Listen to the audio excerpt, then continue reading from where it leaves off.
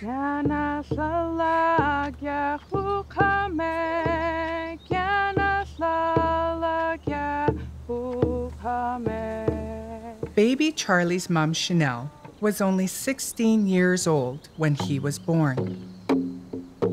In many communities, and many times, Charlie would be at risk of entering the child welfare system.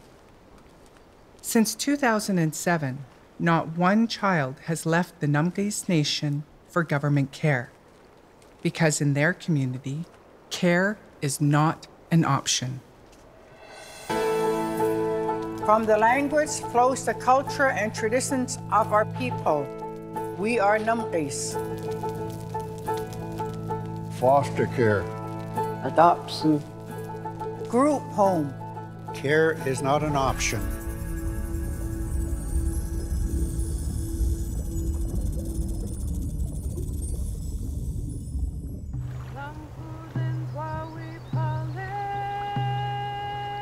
The Namgis territory spans a number of islands around and on North Vancouver Island, including the village of Alert Bay. For generations, the Namgis people have lived connected with their land, water, and culture. In the Kwakwala language, this is called Gwailelas. Their ways of life remain strong and their culture and language intact.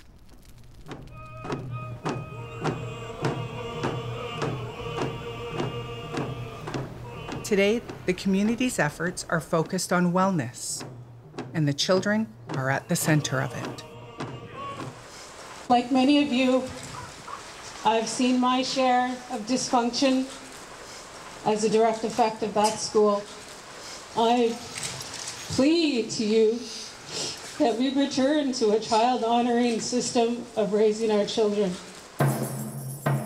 The Namgis Nation, like many other First Nations in Canada, are still impacted by the intergenerational trauma caused by the residential school system, including a long history of families involved with child welfare.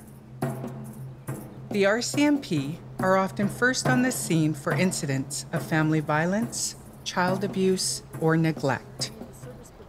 The last thing we want to do is to break up families. A lot of times that decision is taken away. If an offense occurred, that's what's going to happen. We really strive to get in there early and make those interventions so we don't get to that point. All reports of child protection go through BC's Ministry of Children and Family Development. In Namgis territory, the local ministry office is based in Port Hardy. Paula France is the Director of Operations for the region. When people make reports of child protection, whether that's RCMP or whether that's just the public, there's what we call a centralized screening center. They assess that information, and it's given to the team leader within the local office, and then at that point a social worker is assigned. In Namgis territory, the social workers are from Kwakwalatsi Child and Family Services, a Level 3 delegated agency operated by the community and governed by local chief and council. Through a delegation agreement, the ministry gives authority to Kwakwalatsi Child and Family Services to manage the child welfare cases in their own community. Delegated agencies are required by law to follow the Child and Family Service Act. We will get a call, but we have the time and the ability to reach out to the family. The family is the one that has the solution to the family's issue at hand.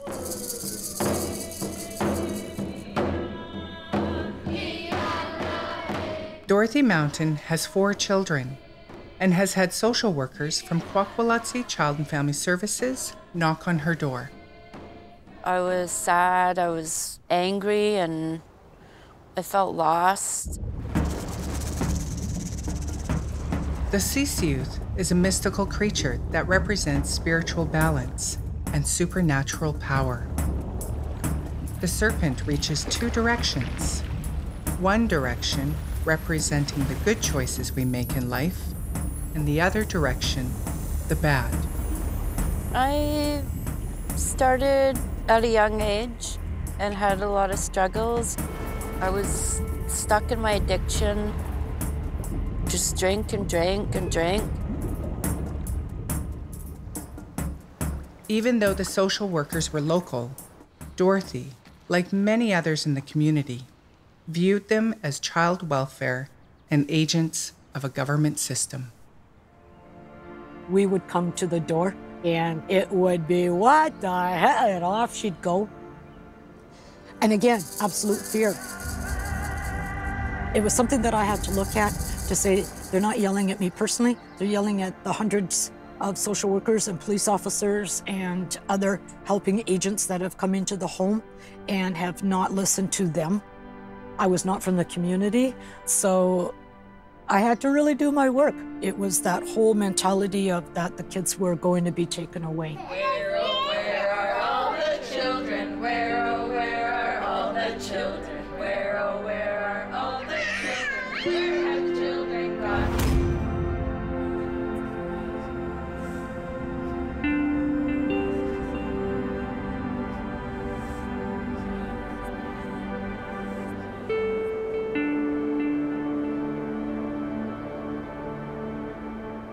The staff of Kwakwaka'wakw Child and Family Services have adopted a strength-based practice when working with families and is the foundation of all relationships.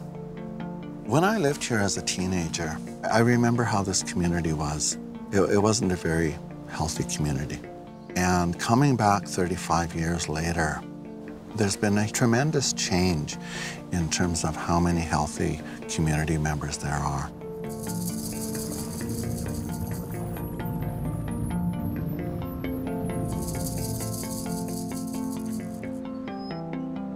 From the school, to the daycare, to the health center, to Child and Family Services, the agencies and programs in the community are designed and operated by Namgis people for Namgis people. And in their culture, the children are the most important part of the community. I think what we're finding now is a lot of grandparents or relatives are raising their relatives. As a teenage mother, Chanel has had to grow up quick. But it wasn't too long ago that Chanel's own safety was at risk, and she faced the possibility of government care. But her grandmother opened her door and not only saved Chanel, but likely baby Charlie too. Now that our grandson has moved into our house and is with us, our house is big. You know, it's big with feelings, it's big with love, it's big with caring. Our culture is a healing culture, and I think a lot of people are getting back to culture being part of every day, not just the ceremonies that happen in the big house, but part of every day.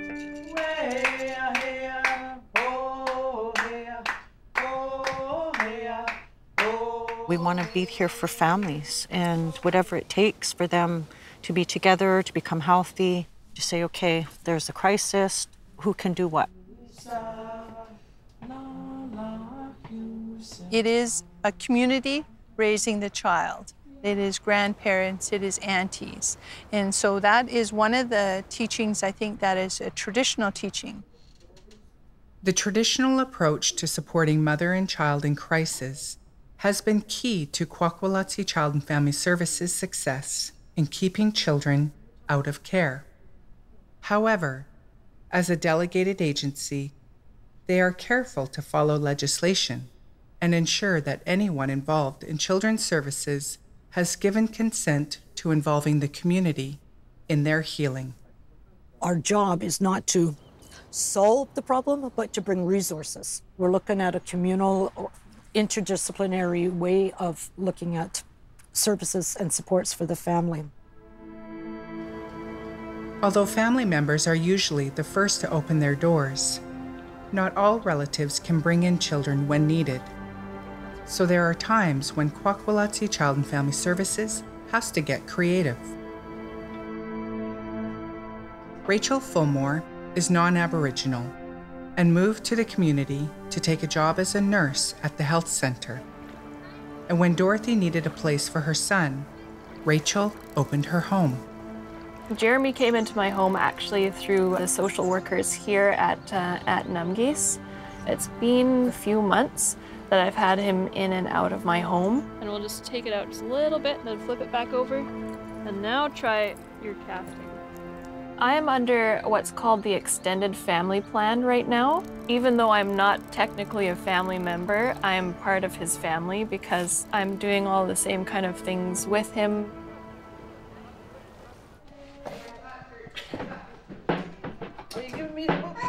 The approach of surrounding the family with community support has required agencies, programs, leadership, and staff to take a critical look at how they operate, ensuring that the professionals throughout the community are on the same page when they work with a family.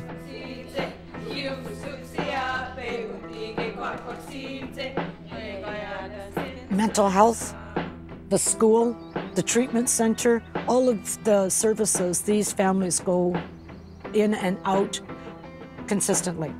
And we're all working together to support that family unit. Kwakwa'la'zi Child and Family Services and other community agencies also actively train staff and invite guest speakers from other communities to share in their knowledge and success. We're committed to doing things that research supports, and the research says positive, caring, nurturing approaches to youth work. They're in fact the only thing that will work. It was essentially the leadership people from the various offices and social services agencies who came, and they had intense interest. They were riveted the entire day, just focused in, wanting to get what they could to try to find something that would continue to strengthen the work that they're doing. If we do any kind of work with Indigenous people, we have to be absolutely familiar with this dynamic that we call intergenerational trauma. We have to have it seared into our brain if we're going to work professionally with Indigenous people, because every Indigenous person carries this. We're looking to have all of our staff know what the community is all about. So we're looking to change how we deliver services, require training for trauma for all staff, so that even our receptionist, when somebody comes and they're in distress, she knows how to handle it. Median age for Canadians with European ancestry has just gone up 2 more years. It's now 37. But the median age in Indigenous communities is now 15. Half of us are 15 and younger. So children are the right place to put our attention, because that's the bulk of us Indigenous populations. But because of your work, you know that you only need to make a slight difference in the life of a child to have it be significant down the road. Somebody my age, you might as well forget it. Your chances of changing me are pretty slim. But if I were 7, then you've got a chance.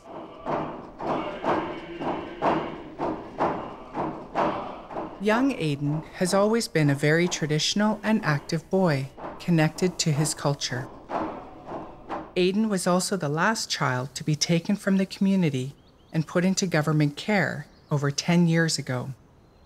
Aiden was brought back home under the guardianship of Ashley Wadhams. At first, we had to think about it. It was a lot to think about. We got him out of the care of the ministry. It was nice to get him back into Alert Bay, back into his hometown.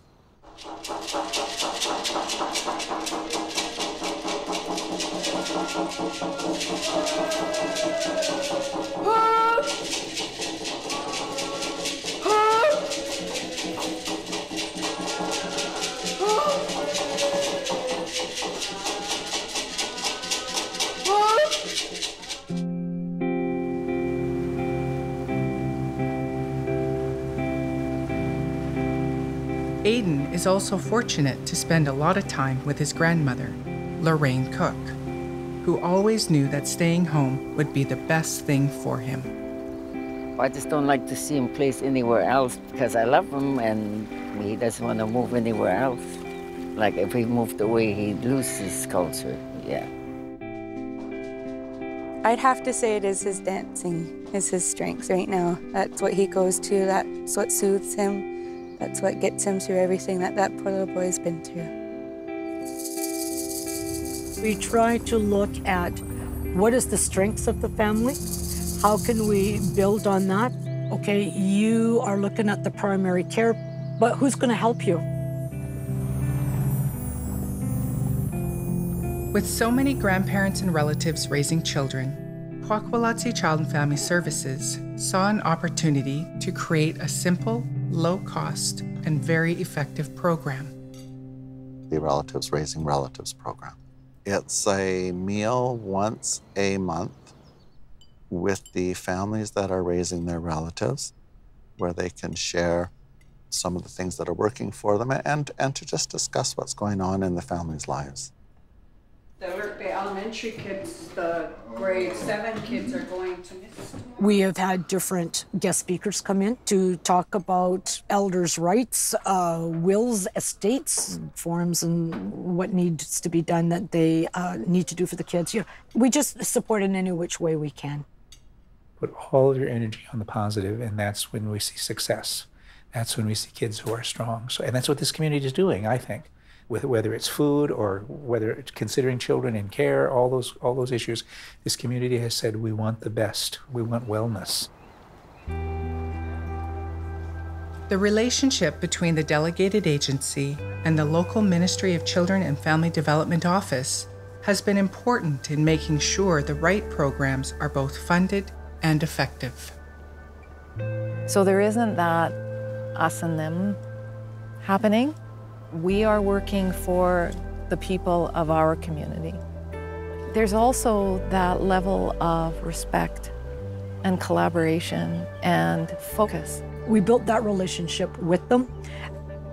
They could come over and see that we could look at some problem solving as opposed to being reactive, that the child didn't have to go into care. The people on this island have personal relationships with the professionals in all of these different agencies as well. We know we're all on the same page. There's no way we could do this alone. We have partners not just in the Namgis First Nation, but we have partners in Island Health. We have partners with the Ministry of Child and Family Services. We have partners in First Nations Health.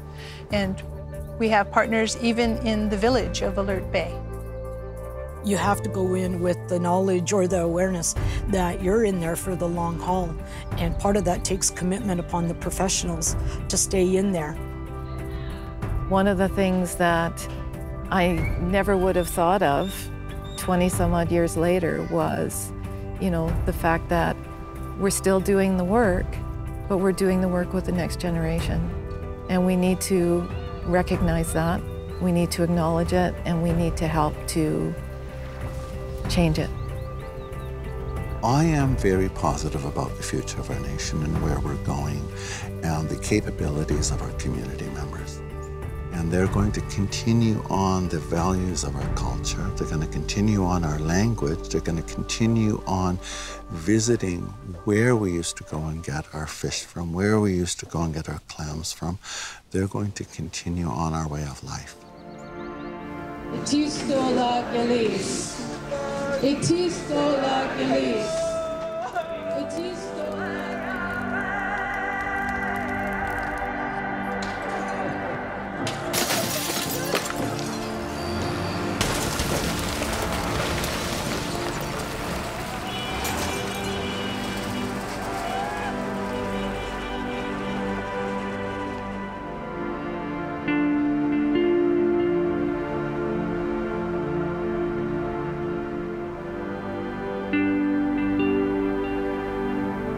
I had a few things to work through to get them back. You know, I just thought, okay, well, my name's in for treatment center already. I might as well go and complete it and work on myself, and that's what I did. Okay, first of all, I'd like to thank the Namgis Treatment Center for having me, and also to my family and everyone who helped me get here.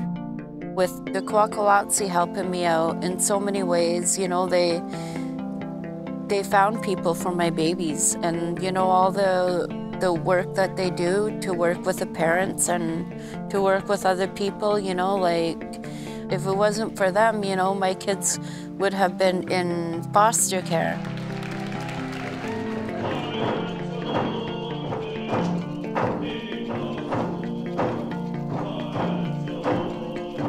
My husband hosted what they call a hishwila, which is a marking of 10 months because it's in our culture and tradition that if a baby chooses to stay past 10 months, then they've chosen to stay with us here on Earth.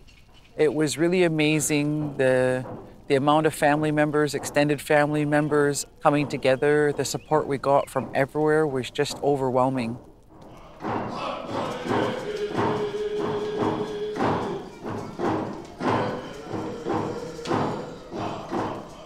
To see our grandson being held up in the air, you know, with people dancing around him and his guardians. You know, these guys are going to guide and protect our grandson.